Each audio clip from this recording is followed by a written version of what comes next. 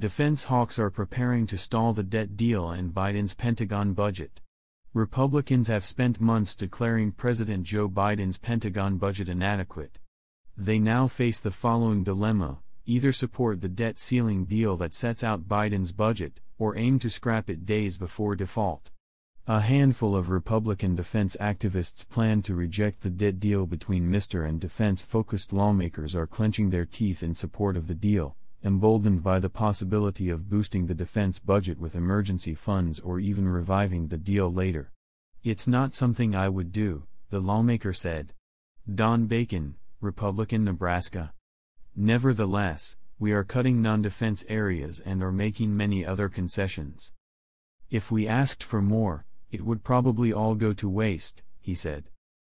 As McCarthy and his team grapple with budget hardliners' insurgency calling for further spending cuts, deep rifts among House GOP lawmakers need to help loser Republican hawks help get a deal done.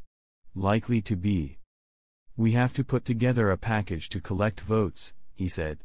Tom Cole, Republican, Oklahoma. "And some Republicans honestly believe that spending is a bigger problem than defense."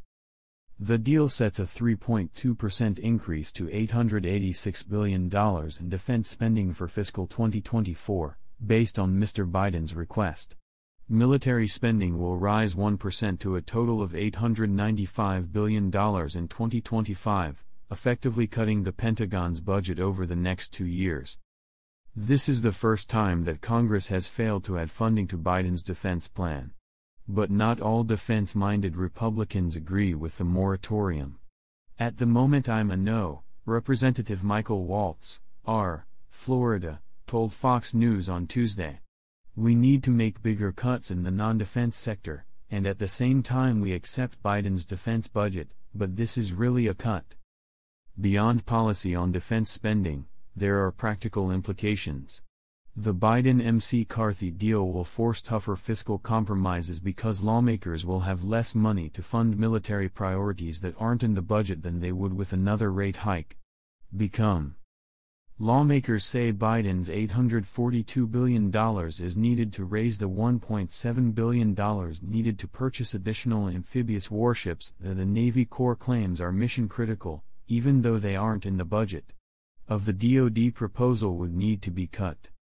Congressional leaders also want funding for the Indo-Pacific Command's $3.5 billion wish list aimed at deterring China, but it's not included in the budget.